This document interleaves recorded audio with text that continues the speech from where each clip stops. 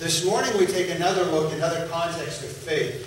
Because another thing we might say about any principle in Scripture, it's kind of like a diamond. You can take it, rotate it, and look at it through an equally beautiful but different angle. And this morning with faith, that's what we're doing. We're looking at faith. We're going to look at faith again and balance it against something. But this time, not thinking of faith from that angle of inner condition as much as something else. Faith is said to be this as well, as you can find in Hebrews 11:1. And it's being defined here. It says, now faith is the substance of things hoped for, the evidence of things not seen. What is faith? Well, it's the substance of things hoped for but not yet seen. So faith being hope, okay? When the Bible says hope, what kind of hope is it talking about? Hope in what? Hope for what kind of things? And even just in this chapter 11 of Hebrews, if we broke it down and we looked at all the different things that it is hope in the rescue against physical dangers. It's hope for the promise from God that just isn't fully received yet. It's hope for an earthly destiny right now. It's hoping for being delivered from hardships. It's hope for incredible, even impossible victories that couldn't come any other way but through God. And then we get into the really important stuff. It's hope for a friendship with God. A friendship with God. This is where it gets personal. It's hope in sharing in Christ's resurrection. This is where it gets incomprehensible. It's hope in sharing Christ's eternal destiny. There are some big, huge hopes that are claimed and stated by Christianity. And all of these hopes that are biblical are what make up faith. That is faith itself. Napoleon Bonaparte said, courage is like love. It must have hope for nourishment. And that's what hope is. Hope is nourishment to the human spirit. Hope is that thing that is the very fabric of faith that God gives us. And of course, we're talking about hope in what God promises. It's power. It is power. But the thing is, as beautiful as that sounds, that even this faith we're talking about that is power, needs to be balanced against something else. Well, what does hope need to be balanced against? Well, it needs to be balanced against experience. Against things that are actually experienced. Now, just imagine if the Bible was just one long book of hope. That nobody in the Bible ever really came across God, but they had a hope for Him. There was never any experience of God, but it was just, oh, it's going to happen. It was just all one long promise.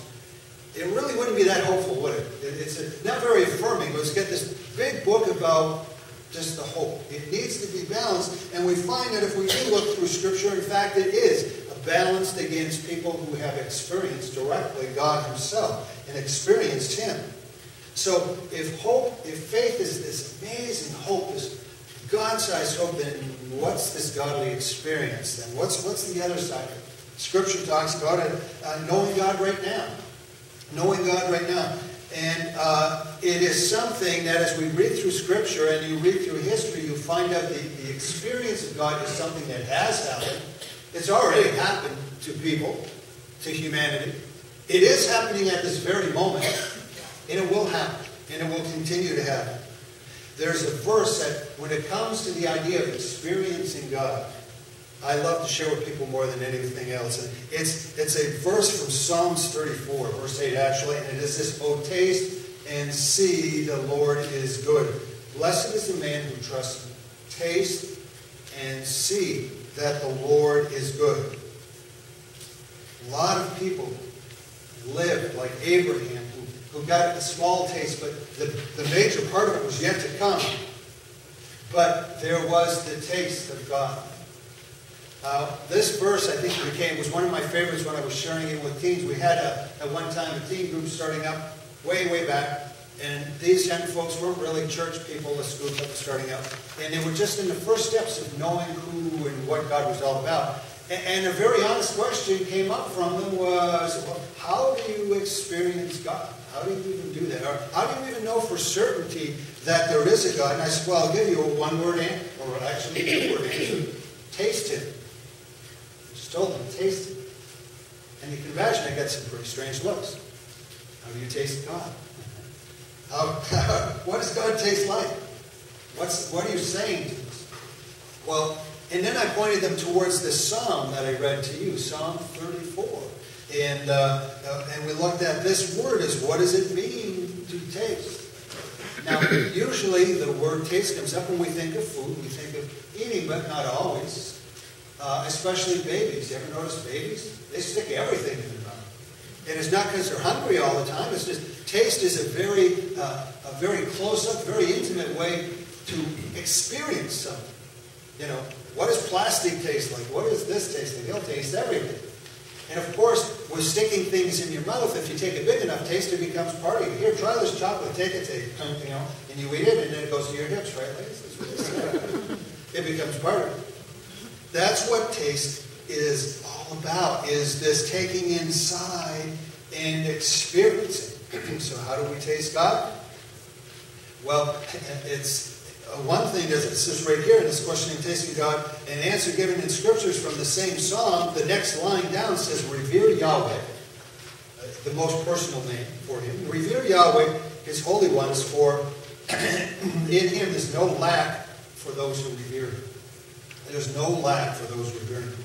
Now it's interesting, it says revere Yahweh. You want to taste him, revere him. The word revere has a whole bunch of meanings in that original Hebrew. It has other words like trust, fear, and awesome dread, even if you go into Old English. There's a lot of things that mean revere, and they're all the right words because God is that powerful that it's you can be intimate, but there better be a lot of healthy respect in it as well, as you were intimate with God. Revere God. Trust in him. To trust in God. So how did this writer say you trust in God? If that's how you taste God, is to, among all the words, trust him. How do you trust? In a nutshell, the author, David, as he's saying this, explains further. To trust him means that he sought him. That's what he says in the psalm. He sought him. The word darash in that Hebrew. And it also means not simply to trust, but to follow. Well, what's the implication that trust means follow? It means that trust isn't a passive thing. It's not, I'm just going to sit here and trust that God comes through. It is, I am going to follow God. It is an active thing. As a matter of fact, if you go and you do a little word study and look where this seeking God goes, and you'll usually find it with descriptors like diligent, with all your heart, with everything you are, with all your will. It's a very active thing. To taste God involves you with all your heart. Diligent. Seeking him. Okay, then the writer says, he answered me and he delivered me. That's what happened to him. That's his claim. That's his testimony. When I trusted God, I tasted God, and I trusted him with all I am, he delivered me. Delivered me out of what? You know, the longer in the pastoral side of things, I find that one of the greatest paralyzers of people's lives is fear. If there's anything people need to be delivered from is fear. And you may be saying, well, that's not me. I'm a pretty brave out there person. Fear has a lot of subtle ways of coming into a person's life. And it's amazing what it will paralyze. And fear in itself isn't the only thing. Fear is that breeding ground for anger, for lying, that lying even to yourself, for distrust, for unforgiveness, for delusion. So much can come out of fear if it's allowed to have control. And the author is saying that in my experience with God, he delivered me from that. He delivered me from fear. He delivered me from everything that goes with fear. I was able to conquer it because I have a direct experience with God. So we need the hope, but we need the experience too. We need them both. Faith is an astounding power, but so is experience in God. An astounding power. And a real Christian life is a balance of the two. It's not all one or the other. Well, what happens if you do get out of balance in these two things? In this kind of faith and in this thing we're calling godly experience. So just quickly, we'll take a look at things. God gives verses like this. Blessed is the man who endures temptation. For when he has been proved, he will receive what the Lord has promised to those who love him. From Matthew to Revelation, you'll find there's this whole thing. You can look through and it says, if you hang in there, if you endure, you don't have all the promise in your hand yet, but if you endure, there's your hope. You will have it if you just hang in there. And yet there's other verses, like Psalm 31. I will extol you, O Lord, for you have lifted me up. It's already done. This has already been experienced. And have not left for my foes to rejoice over me. And in this word lifted up, man, it's a really interesting word picture in the Hebrew, because it literally means to dangle a rope. It means like if you were going to a well, and out here in Heritage Lake, now we're out with the times we have electric pumps, but if we didn't, we'd have a big hole and we'd lower a bucket in a well and pull up the water. We'd dangle the bucket down. Well, that's what it says when deliverance, dangling a rope. Now, when I read this, granted, I've got the mind of a 6-year-old, so this is the way to fit. I just saw this comic book thing, you ever see the superhero thing, where there's a big thing going on, and the helicopter flies over, and they drop a rope, and he grabs the rope, and off he goes, hanging on the rope. Out from the midst, all these enemies are there, and boom, this rope comes down, boom, and he's gone. And this rope dangles down. That's kind of the word picture that David's talking here. He says, I was in a lot of trouble. I had a lot of enemies, and they were all around me, and I was going to lose. And this rope came down, I grabbed on, and off I went. And I was saved, I was delivered. Well, with us in our day, it's not so much a military or physical threat, at least not very often, hopefully, in our lives. But we still have all kinds of enemies. We've got enemies that might be our health is our enemy. Or it might be our finances are our enemy. Or it may even be our family. Or the people who are supposed to be our friends who are our enemies. And what is an enemy for the Christian? Is anyone who separates you from Christ. Anyone who breaks down your walk is an enemy. It doesn't mean you hate them. It means that they are doing you harm.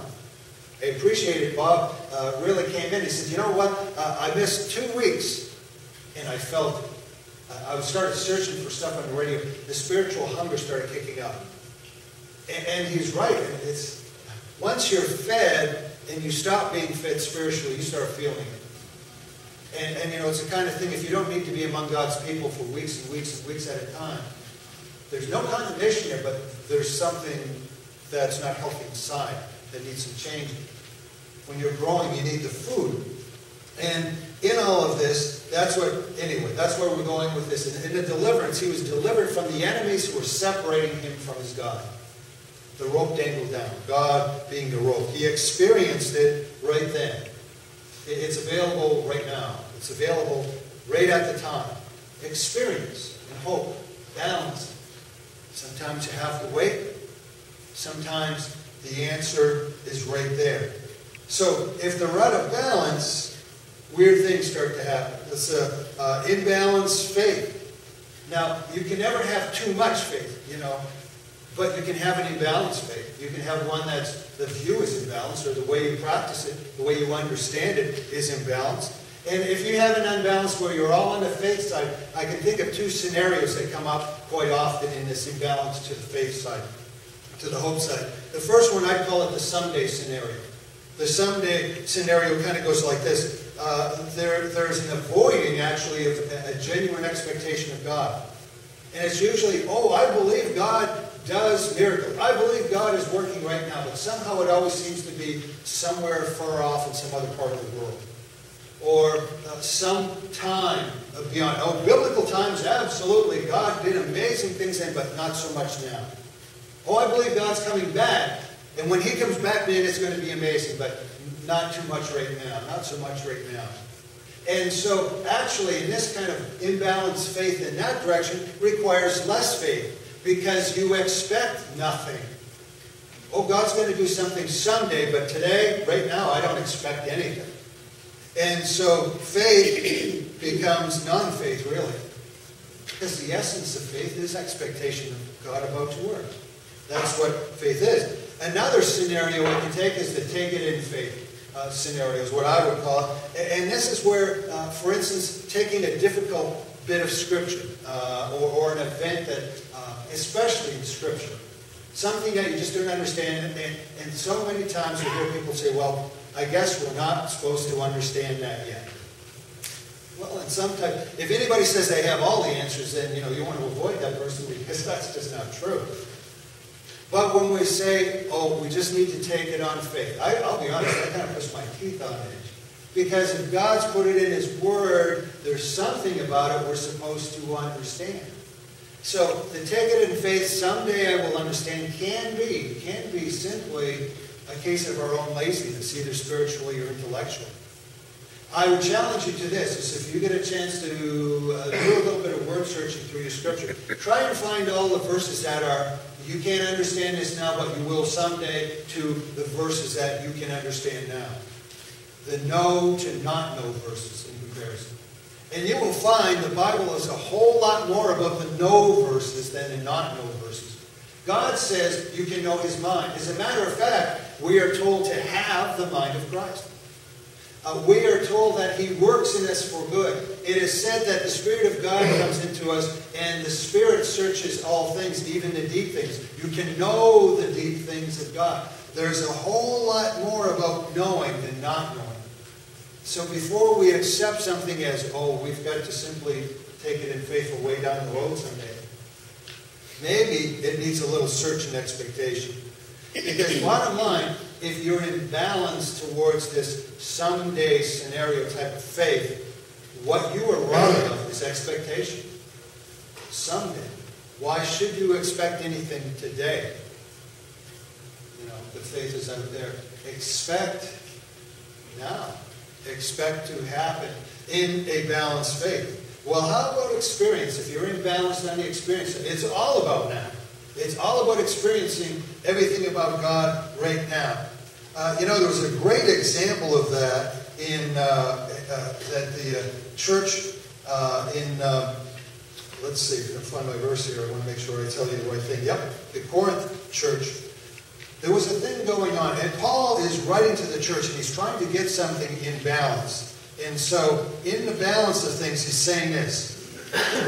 He's talking about a gift of tongues, and he's saying this, for he who speaks in tongues does not speak to men, but to God.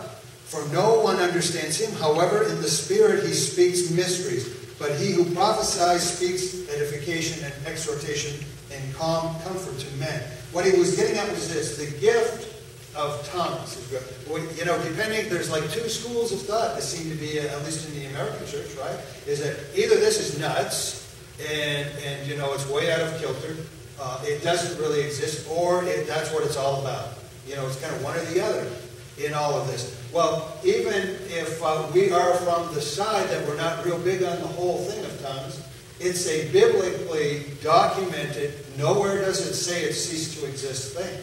So what was it all about? Where did this come from, this whole tongues thing? Well, originally, in the early church, it was a gift of ecstasy. And I don't mean the drug, by the way. I'm talking about something spiritual. And what it was this, that there was a connection with God that was so direct, that was so manifest, that was so concrete, that people would start uttering mysteries of the faith in a language that just wasn't understood by earthly ears. It was something beyond us here. But it was all about this ecstasy of God manifesting Himself in you. What an experience. What if you could come and sit and just be so moved that God was just so real, just so in you. The experience was just so concrete that everything else just faded into dimness for a while. And it was just all you and God in this amazing thing. Well, not surprising that it became the thing to have. It became the rage in the early church. Everybody wanted to experience this dramatic thing in that time. But if that became the be-all, end-all, if experience becomes the be-all, end-all, we run into another problem for them. Paul goes on to say this to them, trying to get them in balance. Therefore, if the whole church comes together in one place, and everybody starts speaking in tongues, and then someone comes in who is not informed, that is, they have never heard of this, or they are not a believer, will they not think you are out of your mind? Think about that for a minute. They come in and it's just everybody going, everything incomprehensible all at the same time, and somebody walks in who knows nothing about it. These folks are nuts. They're out of their mind. Now, notice Paul's not diminishing the gift. As a matter of fact, he says, I've experienced this myself. Pretty cool. But the fact is that is your be-all, end-all to have this experience. In experiencing the presence of God, you are actually abandoning the will of God. You're all about this personal experience, and meanwhile, even by the experience itself, you are alienating the very people you're supposed to be reaching. So he's saying there are higher priorities than this ecstasy with God. That there are other things that you were supposed to be doing. And as a matter of fact, you're being negligent by chasing after your own personal high all the time. All the time.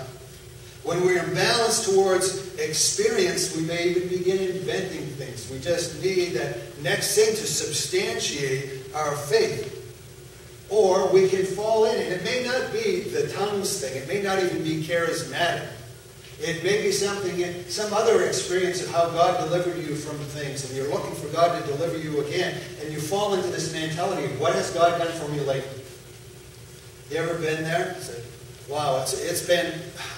I've had some mountaintop experiences with God, but it seems like it's been years. God, I don't know, what have you done for me lately, God? And the problem with the done for me lately thing is, it erodes basic foundation of what Christianity is all about. Because what Christ is all about isn't what the little things He's done for you lately. It's what He did 2,000 years ago. It's been said, and it's true, if Christ had died for you on that cross, it opened up the way for you to approach God, that you could actually have a personal experience. Why should He have to do anything else for you? It's all great. It's all extra. But if we're into the mountaintops, then we run into trouble because we're looking for the next one. And we forget the growth that a person usually has. The thing that really moves people the most is usually in the valleys, not the mountains. That's where the real soul sculpting goes. And I'll tell you something else and share this with you. And usually the things, the more it seems like it's something you can see no reason for it happening to you, that is the very thing that is sculpting your soul the most. God knows. Why should we think that we can see the whole picture of what God's doing in the little perspective we have in the lives we lead? It doesn't work that way. But if we're in balance towards experience, we may go that way, just like if we're towards faith. Imbalance can cripple you very badly in your walk. Balance is an important thing. So how are you guys doing? You balanced congregation? That's a big question. And it wouldn't even be a fair question because, as we point out, there's a lot of areas to balance. This is just one. Faith and experience.